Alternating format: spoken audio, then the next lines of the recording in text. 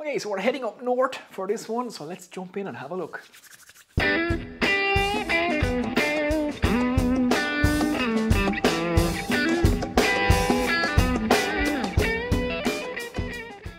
What's happening, everyone? Welcome back to the Whiskey Shed. My name is John McGrath. I'm an Irishman in his workshop, tasting whiskey and sharing that journey with you guys. Now, spring has sprung, so the video is slightly brighter and it's slightly warmer in here, so I get to wear my t-shirt for the first time in my workshop. I'm not in here freezing myself half the day, which is great. Now, we are heading up north to the very top of Ireland, up to County Antrim, to look at some offerings from Bushmills. This is Bushmills Black Bush. This is a blended whiskey. So, you can't talk about Irish whiskey without talking about Bushmills, and lots of you guys in the comments have been asking me when am I going to review an offering from Bushmills. Well, let's get into this one. So as we'll always do, we'll start with a little bit of history about the bottle and what we're about to taste and nose, so let's jump in and do that.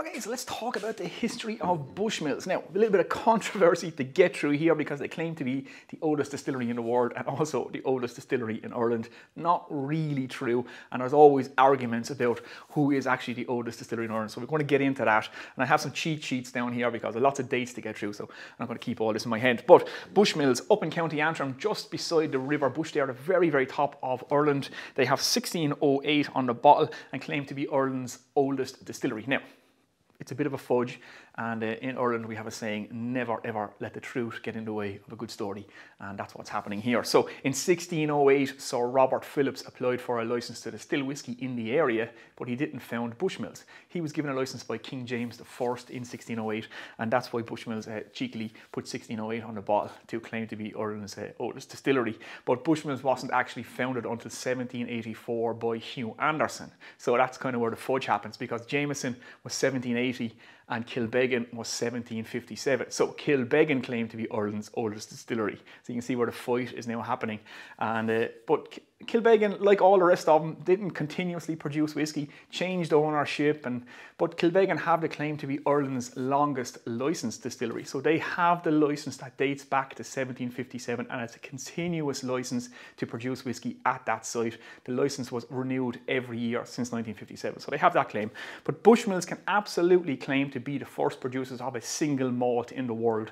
I think Bushmills can legitimately claim that, so that's a nice claim to have. But the date 1608 on the bottle is a bit of a fudge.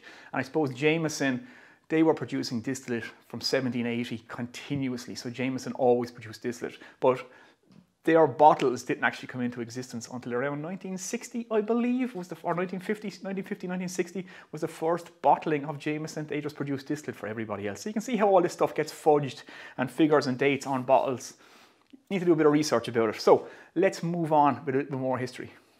Okay, so moving on up through the years then, another little problem that Bushmills have is that there's no record of Bushmills being produced between 1802 and 1822. So there was some break in production took place there. So this is where everything kind of gets a bit squirrely and a bit fudgy. But moving on up to 1885, I believe it was, when the original old Bushmills distillery burnt to the ground. So that was rebuilt, and the one that exists today dates back to that far. 1895, Bushmills actually had their own steamship, and they were delivering Bushmills whiskey to the United States, China and Japan. So around the late 1800s was when, early 1900s was when Irish whiskey was at its height, and it's getting back to those levels. Well, it's actually surpassed those levels now today, but that was the golden age really of Irish whiskey. Irish whiskey was the gold standard of whiskey in the world. And of course the events of history then, the Civil War in Ireland, things like that, War of Independence, Civil War. Then you had Prohibition in the United States, and the fact that the Irish market was cut off from the Commonwealth between a trade dispute between Ireland and Britain affected everything. And then you had bootleggers in the United States distilling stuff in bathtubs and marking it Irish whiskey, which was what destroyed Irish whiskey's reputation in America. Now, like I say, Irish whiskey is the gold standard. It's always been the gold standard, not Scotch, and that's not controversial to say that at all. So we won't start any fights around here. But again, the events of history, like I said, took place, and it destroyed the Irish whiskey market. It almost collapsed. It nearly wiped out Jameson, Powers and Bushmills.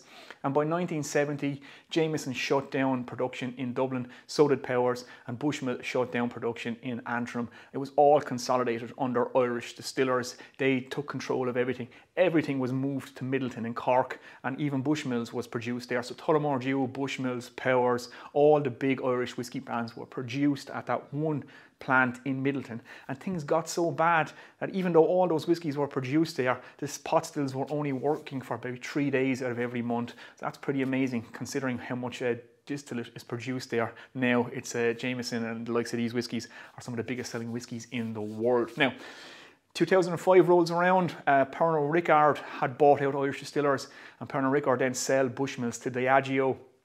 2014, Diageo then sold a Bushmills, or swapped Bushmills for a 50% stake in the Tequila Don Julio tequila brand. And like I say, Diageo swapped Bushmills for a 50% stake in that. So there we go. That takes us up to present day. That's a little bit of history, a little bit of controversy about the dates that are on the bottles of Irish whiskey. But like I said, you cannot talk about Irish whiskey without talking about Bushmills. Bushmills is certainly up there with the likes of Jameson and Powers and the rest. So let's get nosing and tasting this whiskey. Okay, let's get it in the glass, and we have a cork. So let's see if we have a good cork pop. And we do indeed. Very, very nice. I didn't manage to break it this time, which is good. Okay, so let's get nosing and tasting this whiskey. Now, it is Bushmills Black Bush. Now, this is aged in oloroso sherry casks, and I like whiskey that's aged in oloroso sherry cask, and this I picked up for 25 euros. So at the minute, it was on sale.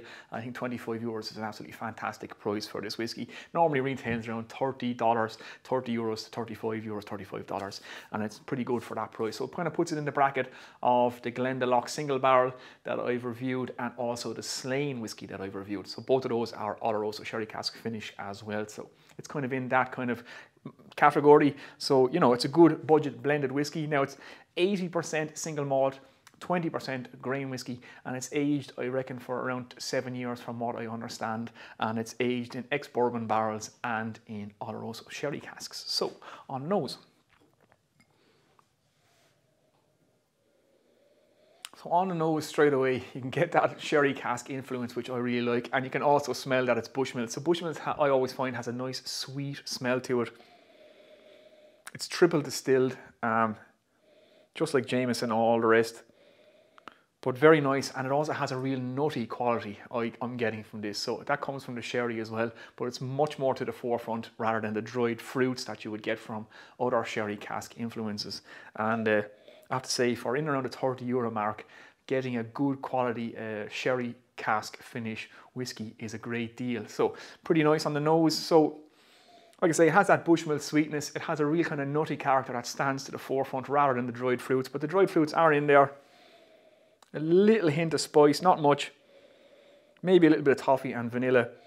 And there's just a hint, now just a hint of that scent that I get from grain whiskey that sometimes makes me worry that I'm going to get a little bit of heartburn or peppery burn from it. So it's only a hint of it in here, but then again, it is a 25 to 35 euro bottle of whiskey, so you have to remember that. But you know, it's a great price for oloroso sherry cask finish. So on the palate.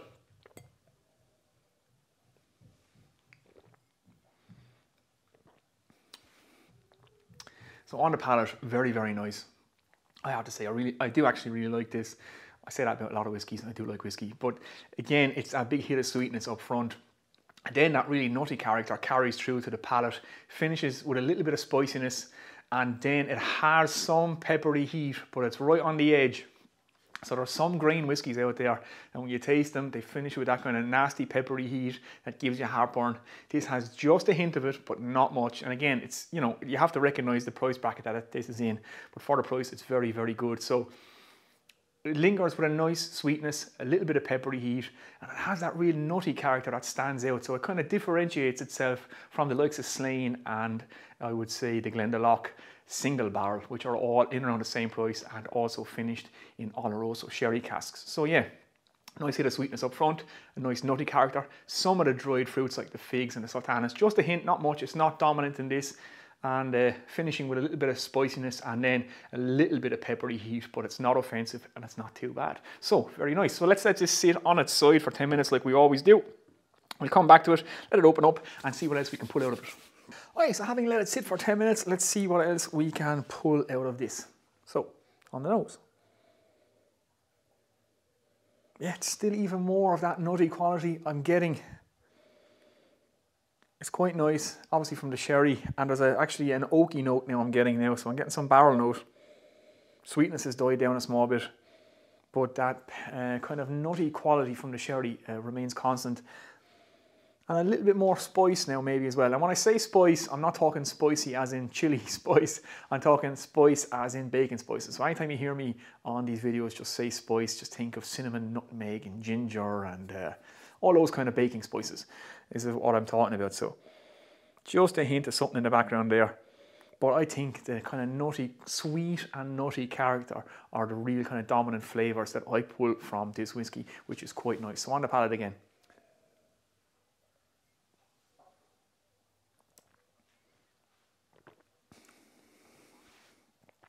So actually on the palate, it's the reverse. It's always amazing how that happens. A lot more sweetness now. And the nutty character has died down a small bit. So I'm getting honey now. I'm getting a lot of honey now. And a little bit spice and then that nutty character. So it was a big hit of honey. It's mad how you leave a whiskey sit for a little while and how it changes and how the palate and the nose can differ. So yeah, quite different there that time around. A lot of honey I got that time. Then the nuttiness, a little bit of spice and then slightly peppery heat, but not too much. So all in all, a very nice whiskey, I have to say. And like I said, I picked this up for 25 euros, which is an absolute bargain for this whiskey. Very nice. I like whiskey that's finished in oloroso sherry casks.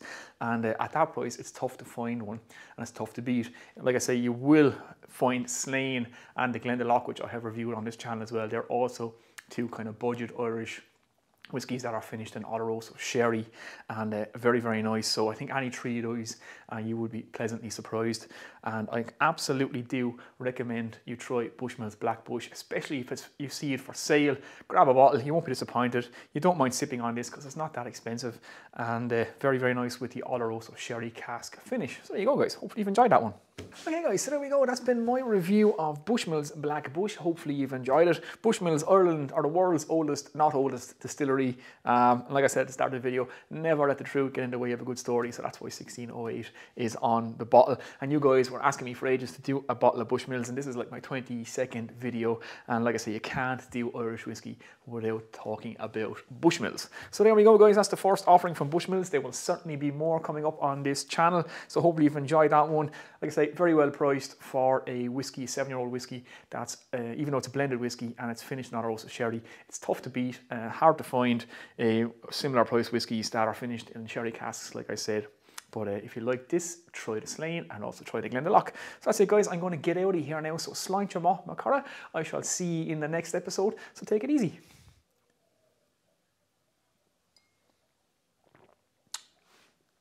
Sweet, nutty character. That's how I would define this. Very, very nice with just a little hint of peppery heat.